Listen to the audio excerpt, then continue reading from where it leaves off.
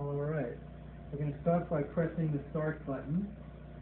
This gets the ice cream in position, the frozen ice cream cups in position, and we'll raise one cup to our serving area top here. The door will now open so I can take the lid off the ice cream, and then the door will close again.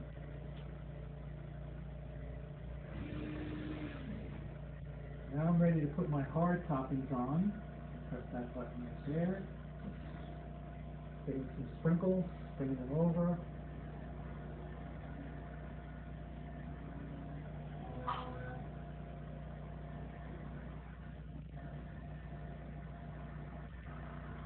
Now I'm ready to do my liquid topping.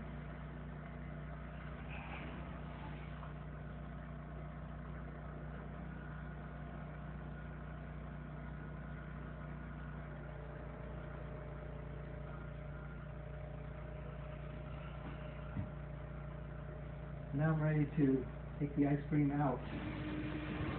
Door opens, take the ice cream out, and the door closes again. Now I'm ready for the next customer.